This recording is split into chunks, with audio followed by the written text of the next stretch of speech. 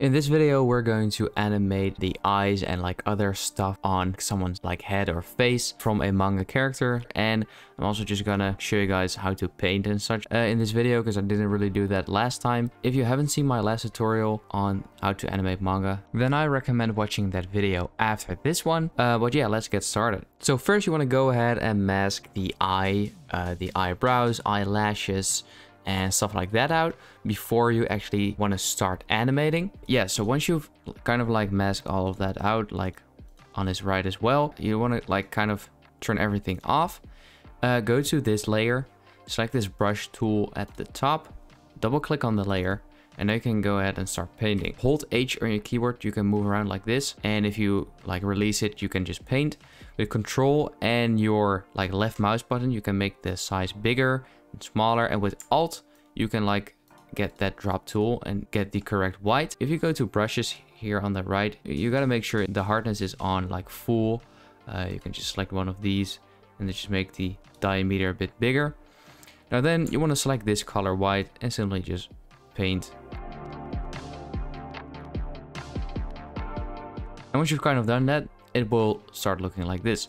So this is what we want, of course, and then we can go ahead and start animating. So you can kind of just remove that. Now I'm gonna animate these three parts right here. So I've just only enabled those real quick so it's easier for us. So for all of these, I'm gonna press P and R to get the position and rotation. So I'm gonna select everything like this, and I'm gonna go to like 1 second. I'm gonna drag these a bit down. Like this is fine. And then for the eyebrows, I'm just gonna... So now you kind of have this. That's just the movement. And I'm gonna go ahead and select the first eyelashes. Go to the beginning and select the puppet tool like this. Press U on your keyboard to see every keyframe. Go to the first second and simply just drag them kind of down like this. So now you have kind of like a realistic way your eyelashes would move when you like close your eyes. So we're gonna do the same for this part. So I'm gonna go to this one. Once again, just place a couple of points like this. Go to that, press U on your keyboard, and do the same thing like this. This should be fine. So now you have this going on. For the brows, you can animate them with the puppet tool, but for the eyebrows, I know I just kind of like to leave them like that. Then I'm just gonna copy every beginning keyframe, go to the end, and like paste them so you have like a full, like a loop. Now this is kind of the animation. So then you want to select every keyframe, like all of them, press F9 on your keyboard, open up the graph editor, and make sure it's set on speed graph, not value, or else it will look like this. I'm gonna go ahead and just select all of the keyframes, 20%, and then this one on like 60, and then this is kind of the animation, which is quite nice.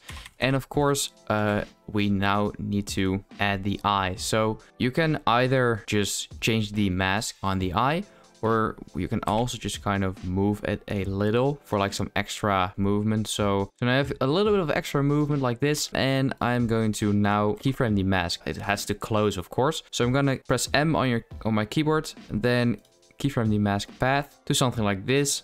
And then you want to just, you know, do the same graph, and then it'll look like this. So you kind of have your first animation, which looks pretty nice. And you can do the same for the right eye. I think I'm just gonna skip that because the tutorial will take too long, and it's just the same process, you know. I'm also going to do the animation I did on this left earring for the right one.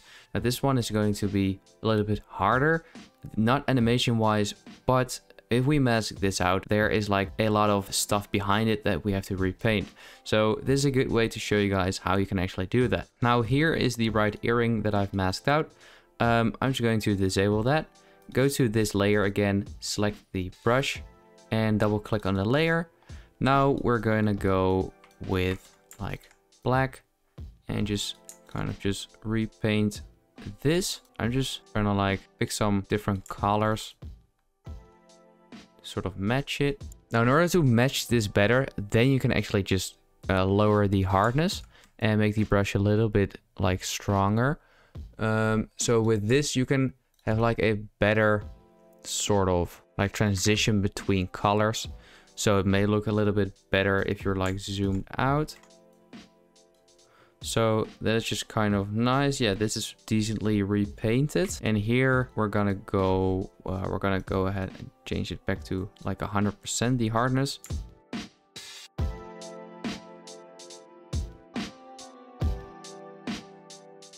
Like this. Then we gotta repaint like these lines.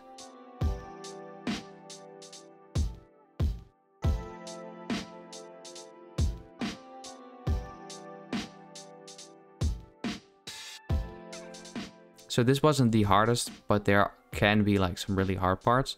So this is just kind of how I repaint stuff. Oh, actually, same goes for this. We gotta repaint this here. And then we're kind of done. Like this. This looks pretty nice to me. So now we can just place a couple puppet points. So you want to point one here, over here, maybe at the bottom. Then you can press U or a keyword. Now what I kind of like to do for something like this is go to the beginning and change the starting point already. Just change it to something like this maybe. Then go to like 1 second, change it to this. Then copy these keyframes, go to the last frame, paste it in, and now you have a nice loop. And you, of course, you want to keyframe it. And then you got this going on. Now it looks weird that this eye isn't moving, but that doesn't really matter. So now we have the hair left. So I'm gonna do that now. Now you kind of just want to place like points like all over the hair, like this. You see, because we're going to animate that, of course. So now you want to just press U or keywords, go to like 1 second, and just start changing this a little. So you can just drag this one like up.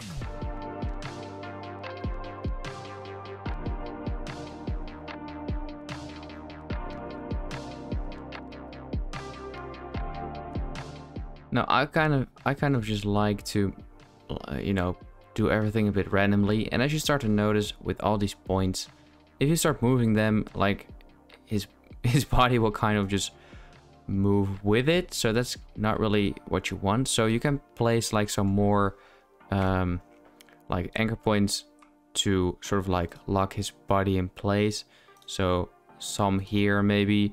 As you can see, the moving of his body already stopped, but sometimes like over here, his ear is also kind of stretching out.